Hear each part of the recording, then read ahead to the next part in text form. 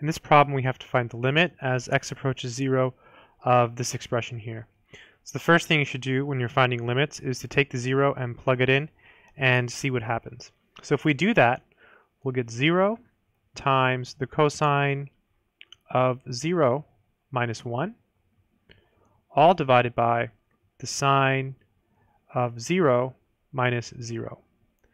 The cosine of 0 is 1, so we get 0 times 1 minus 1.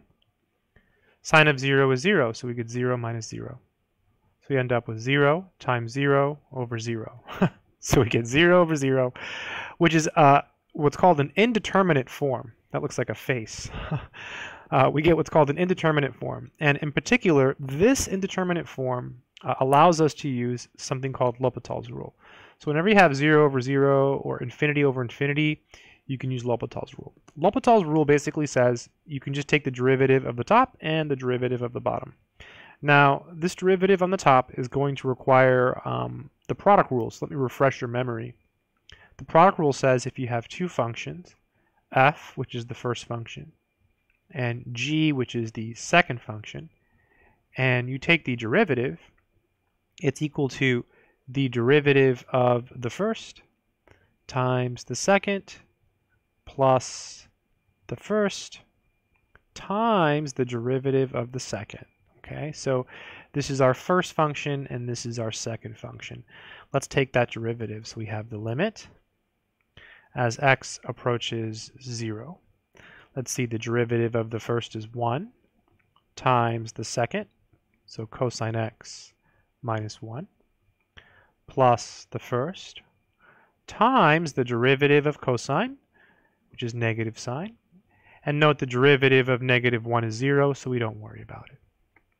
Let me just check that. The derivative of the first is 1 times the second plus the first times the derivative of the second. Yeah, it looks okay. On the bottom, the derivative of sine is cosine minus, and the derivative of x is 1. Again, now we should try to plug in 0 and see what happens. So I'll do it over here on the side. We will get cosine of 0 minus 1 plus 0 times negative sine of 0 over cosine of 0 minus 1. Cosine of 0 is 1. We know that. So we end up with 0 plus 0 over 0. So again, we have 0 over 0. So we can use LHopitals Rule again. Let's go ahead and do that. Before we do, though, let me just clean this up a little bit. This is the limit as x approaches 0 of cosine x minus 1.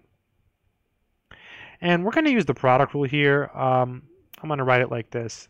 Minus x sine x over cosine x minus 1. Okay. This step here, when we take the product rule, it's going to be a little bit tricky, so I'm going to go slow. This is the limit as x approaches 0. Switch colors. The derivative of cosine is negative sine, and the derivative of negative 1 goes away. So we're going to use the product rule here. We're thinking of negative x as your first function and sine x as your second. Think of it as plus, think of it like this, plus negative x. Think of it like that, okay?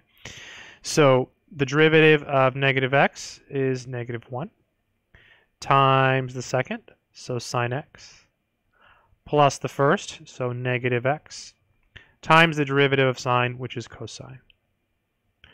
All being divided by the derivative of cosine, which is negative sine.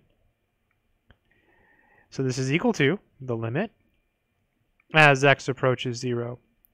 Negative sine x minus sine x is negative 2 sine x. And here we have minus x cosine x over minus sine x. You know, these negatives can all cancel. We should just do that because we can pull out a negative 1 up top and it'll cancel with the bottom. So we can get rid of all these negatives. This is the limit as x approaches 0 of 2 sine x plus x cosine x over sine x. And if you plug in 0, look what happens. You get 2 times the sine of 0 plus 0 times the cosine of 0 over sine of 0. So it's 0 over 0. Oh my god, another determinate form. Hopefully this is it. I have not done this problem, so I just took this out of a book. I thought, oh, this will be fun to do, you know. So limit, a little bit of morning mathematics. As x approaches 0, take the derivative again. The derivative of sine is cosine. Using the product rule here, derivative of the first, derivative of the second. So the derivative of the first is 1 times the second plus the first times the derivative of cosine, which is negative sine. Then on the bottom, we have the derivative of sine, which is cosine. I think we've reached the point where we can finally plug in 0, and it's going to make sense. So when you plug in the number, you drop the limit sign. So we get 2 times the cosine of 0 plus the cosine of 0 plus 0 times negative sine of 0, all divided by the cosine of 0. Cosine of 0 is 1, so you just get 2 plus 1 plus 0 over 1. Wow, so the answer is 3. What a problem. I hope this video has been helpful. Good luck.